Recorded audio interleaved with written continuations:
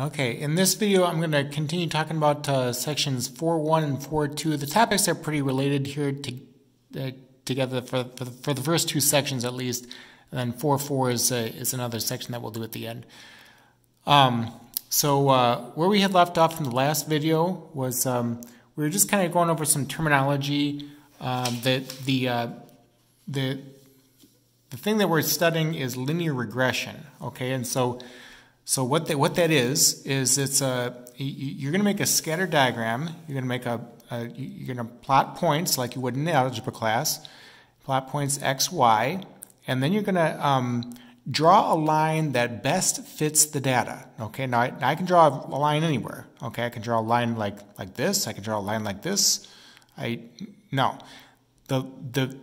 regression line is the best fit line. There's only one line that is the best fit for everything. Okay, and so we went over some terminology and what it means to be positive or negative, or a positive association or a negative association. So if the line is slanted in the positive direction, you're going to have a positive relation. If it's slanted in the negative direction, you're going to have a negative relation. Okay. The residual, or error, is the difference between the actual value of y and the predicted value of y hat for a given x value. Okay, that is, the residual equals y minus y hat. The residual represents how close our prediction came to the actual observation. In general, the smaller the residual, the better the prediction. Okay, we don't like large errors. Okay, an underestimate means that the residual is positive, and an overestimate means that the residual is negative. Okay, the residual of 0 means that the prediction is right on. Okay, so what you're going to do is you're going to draw a line that best describes the data, and the residual is the difference that a y value is from the y hat value. Okay, an underestimate means that the residual is positive.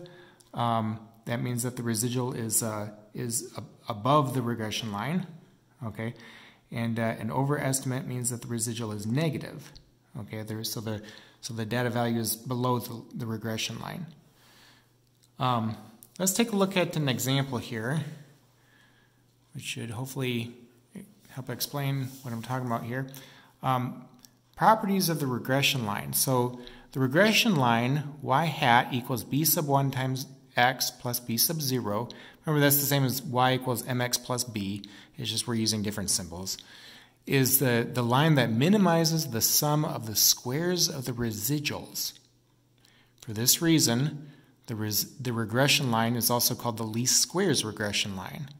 In other words, the least squares regression line for a graph shown to the right is the line where d sub 1 squared plus d sub 2 squared plus d sub 3 squared plus all the way up to d sub 7 squared is equal to the least possible value. An interesting property of the regression line is that the line will always contain the point x bar, y bar. So x bar is the sample mean of the x's, y bar is the sample mean of the y's. This property is useful when we want to draw the regression line by hand. Okay, so what we have here on the right is a graph. Okay, and I've got the here's the actual values. Okay, and the residual is how far away from the line you are. Okay, so here's the regression line, a line passing through the line of best fit. That's what I'm calling it. Okay, and so the regression line is only going to be one line where the sum of the squares of the residuals is the least possible value. Okay, so d sub 1 squared plus d sub 2 squared plus d sub 3 squared plus that's all up to d sub 7 squared. That's going to be the least possible number. So what I mean by that is I could draw a line anywhere on this. Like I could draw a line like this. I could draw a line like this, right? It's just that's not going to be where the sum of the residuals is as least as possible. Okay, so this line is only be one line, is what I'm saying. Okay, now here's a line passing through 2 points, d sub 1 and the actual value, and then the actual value here. Okay, so you know, that's not what I'm talking about, though. I'm not talking about a line that's passing through 2 points. Okay, and that's something that we can easily find in algebra class, and that's something that you learned about in algebra class. So the least squares regression line is a specific line. It's only one line that's going to best fit the entire data set. Okay. The line is always going to contain the point x bar, y bar. Okay, and that's going to be important later for when we draw the line by hand. Let's take a look at problem 7. It says, for a particular exam in a statistics class, the equation y equals 6.333x plus 53.058 was found to predict a student's test score y for studying x hours. Okay, in your own words, explain what the slope and the y-intercept of this equation represents. Okay, the slope is 6.333. What does that mean? Okay, it means for each hour of study, the test score increases by 6.333%. Okay, so a positive slope means that you're increasing, a negative slope means that you're decreasing. Okay, and 6.333 is the same as 6.333 divided by 1. Okay, so that's where I'm getting the each hour of study. The test score increases. The y-intercept would be the, you know, so what does that mean? Where the line crosses the y-axis, or when x is 0, what does that mean? Well, if a student studies for 0 hours, x is 0, the test score would be 53.058, okay, if x is 0. That would be a translation of what I mean by talking about the y-intercept. Okay, so the y-intercept is the point where the line crosses the y-axis, okay, or when x is 0. Always think of finding the y-intercept when x is 0, okay? Problem 8 says that Ted Williams played for the Boston Red Sox from 1939 to 1960. Many people believe that he was the greatest hitter of all time. Unfortunately, his career totals are somewhat less impressive than others because his career was interrupted 2 times, once from 1943 to 1945 because of World War II, and then again from 1952 to 1953 because of the Korean War. And some people believe that if he had been playing baseball during these years, that he would have broken Hank Aaron's home run record of 755 and runs batted in record of 2,297. Okay, Williams ended his career with 521 home runs and 1,839 RBIs. His statistics are given below. Okay, the numbers that are in bold indicates the number that he was in the war. So the 5 years that I'm talking about here is 1943, 1944, 1945, 1952, and 1953. He was in the war. Now, there's some information in 1952 and 1953. We're going to assume that those are 0, okay, or that he didn't play at all. Okay, we're basically going to come up with new numbers here to represent what we think his home run production and RBI production would have been.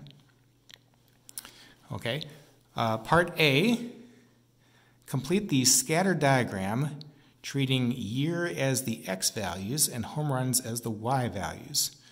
Do not plot any points from the war years. Does there appear to be a relation between the 2 variables? Okay, so basically I'm gonna plot these points here. So 1939, he hit 31 home runs. Okay, so I'd plot a point there. 1940, he hit 23 home runs. So I'd plot a point right there. 1941, he hit 37 home runs. I'm going to plot a point right there. 1942, he hit 36 home runs, okay, and etc. So I'm skipping right over anything that's in bold, okay, so I don't plot any points from 1943, 1944, 45, and also 1952 and 1953, okay. So this is what I'm looking at, and now, does there appear to be a linear relation between these two variables? In other words, does a line look like it does a good job at representing the flow of the scatter diagram, or not really? Okay, well, I would say not really. Now I can change the scales and the axes to be whatever I want, okay? And so there's ways to manipulate this, but the fact is, like in 1959, he only hit 10 home runs. Okay, and that's way below his production. Okay, what he normally did. So in 1949, for example, he had 43 home runs. Okay, there's a large gap going on there. Okay, now that's going to affect our calculations. So I would say that there does not appear to be a linear relation. So in other words, if I were to draw a line on this scatter diagram, I think a line does a poor job at representing the flow of what's going on. Okay, and that's just based upon the scatter diagram and what I see there. Okay, so let's see, in part B, it says excluding all the data from the Warriors, fit a linear regression line y hat equals b sub 1 times x plus b sub 0 to the data regarding the number of home runs. Then we're going to use this equation to predict how many home runs Williams would have hit in each of the Warriors. What is the correlation coefficient? Is this a good prediction? And the ultimate question, would Ted Williams have broken Hank Aaron's all-time home run record? Okay, so what I'm going to do here to get this information that I've got is I'm going to use my calculator. And by the way, a lot of what we do in Chapter 4 is going to be on the calculator, just a heads up with that. So on the 84 model, if I hit stat and then enter, okay, and all I'm doing is answering the question about the home runs for now. Okay, so RBIs are not till later. So would Ted Williams have broken Hank Aaron's home run record if he had been playing? Okay, that's the ultimate question there. So in L1, I'm going to type in the year, type in the full year, 1939, and 1940, 1941, and I skip over anything that's in bold. Okay, so I skip over 1943, 1944, 1945, 1952, and 1953. Okay, and I've got the home run totals in each of the values given to me entered in this in these lists. Okay. By the way, make sure that you're using L1 and L2. If you're not using L1 and L2, your calculator doesn't know that. Okay, and you have to tell the calculator how to do that. If I hit stat and I go over to calc, and this time I want number 4 where it says lin reg ax plus b. And I hit enter, and I hit enter again. Okay, now on some of your screens, it might say y equals ax plus b, a equals a number, and then b equals a number, and then you don't see r squared and r.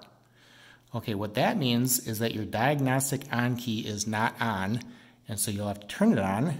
So if I hit second catalog, and I scroll down to where it says diagnostic on. So the reason why I'm not seeing the R value is because my diagnostic on key was not on. Once it's on forevermore until you turn it off. Okay, and so every time you do this, you'll be able to see R squared and R. Okay, so I hit stat, go over to calc, then number 4, hit enter, and hit enter again. Okay, and A is negative 0.402 times x plus b is 813.785. Okay, that's rounded nearest 3 digits. By the way, it makes a difference where you're rounding. Okay, so like if I round to the nearest 3 digits versus the nearest 7 digits, you know, I might be off by like a home run or so, and or maybe more than that. Okay, and so that could make a difference. The R value is approximately negative 0.367 if I go nearest 3 digits on that. Okay, and by the way, the R value, that's a lousy number. Okay, remember, the closer that you are to 1 or negative 1, the better. The closer you are to 0, the worse. Okay, so this R value, negative 0.367, that's closer to 0 than it is negative 1. Okay, well, that's not surprising to me because of what we just said there, that a line does not appear to do a good job at representing the flow of the information. Okay, so there does not appear to be a linear relation. Okay, now this number here verifies that for us. Okay, it verifies that our thought was correct on that. And so this is not a good prediction. Okay, now I still want to know, is he going to break this record? Okay. So what I'm going to do next is I'm going to treat this line here that I found as an equation in terms of x. X is the year that he played. Okay, so the first year that he did not play was 1943. So I'm going to say negative 0.402 times 1943, okay, and then plus 813.785. Okay, and there's what I get. Okay, now for what we're doing, so he can't hit 0.699 home runs, right? It's either a home run or it's not a home run. So we would round this to be approximately 33 home runs is what we think he would have done if he would have played in the year 1943. Okay. And then I do the same thing. I type in 1944. Oops. Okay, and so 32 home runs is what I get there. And then 1945. Okay, 32 home runs it looks like. And then 1952.